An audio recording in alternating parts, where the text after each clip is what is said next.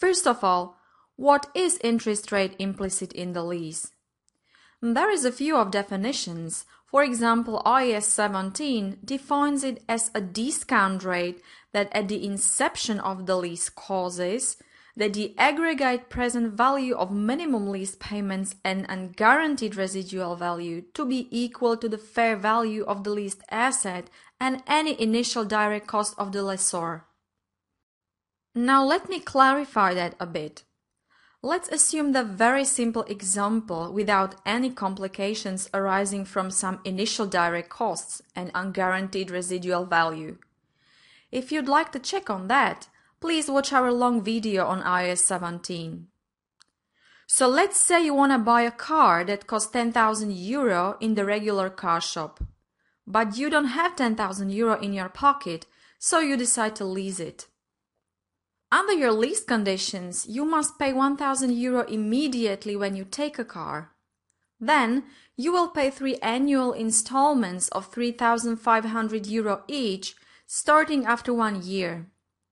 You can easily calculate that in total, you'll pay 11,500 euro over the lease term of 3 years. Well, it's more than actual selling price of your dream car. Sure, because the lease is in fact a loan and you pay interest on it.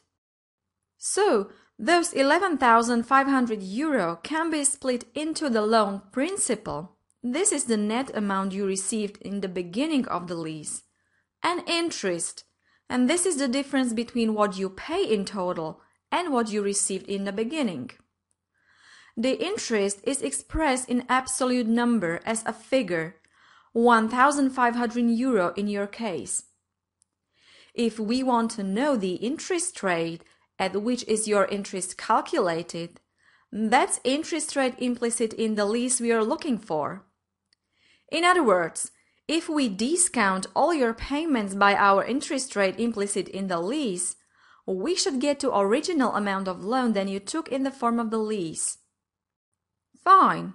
But how to calculate this interest rate implicit in the lease? Well, it's not so complicated when you realize that interest rate implicit in the lease is in fact certain internal rate of return of a series of receipts and payments arising from the lease. So to say, it is the rate at which net present value of all receipts and payments equals to 0. Let's take a look to numbers from our example. This table exactly describes the situation.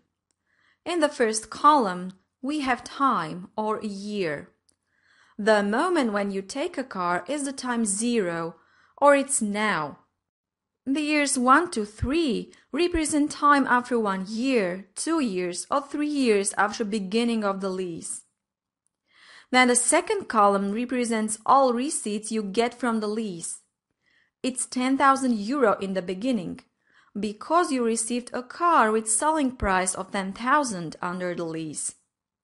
Then it's 0 in the subsequent years, so your total receipts are 10,000 euro. In the third column, there are all payments that you have to make under the lease. In the time 0, it's a down payment of 1,000 euro that you have to pay when you take a car. Then it's 3,500 at the end of each year 1 to 3. As you can clearly see, total payments under the lease are 11,500. Please note that all payments are with minus sign. That's very important for further calculations. The fourth column simply calculates net payments and receipts, or net cash flows arising from the lease. So in the time 0, your net receipt is 9,000 euro. You received a car of 10,000 euro, but you paid back 1,000 immediately. We can say that the amount of loan you took is just 9,000 euro because you don't pay any interest in this payment of 1,000. So 9,000 euro is a loan principal that will accrue some interest. Then look to total net cash flows.